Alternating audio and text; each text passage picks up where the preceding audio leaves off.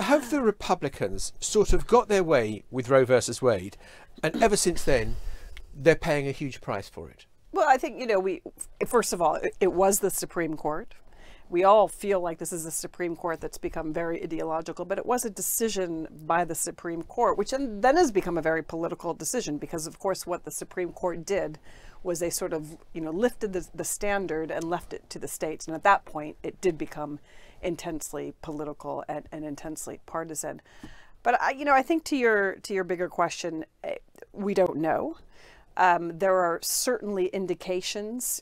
Kansas, as you've referred to, is the big one, that the turnout is much bigger than it otherwise would have been. In Kansas, we saw double the turnout on the question of abortion in August than we'd seen 4 years previously around a similar moment electorally. Remember, Kansas is conservative. Kansas is really unbearably hot in August. People don't turn out to vote or do anything.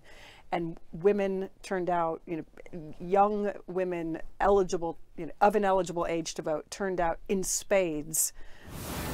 The Newsagents. This is a Global Player original podcast.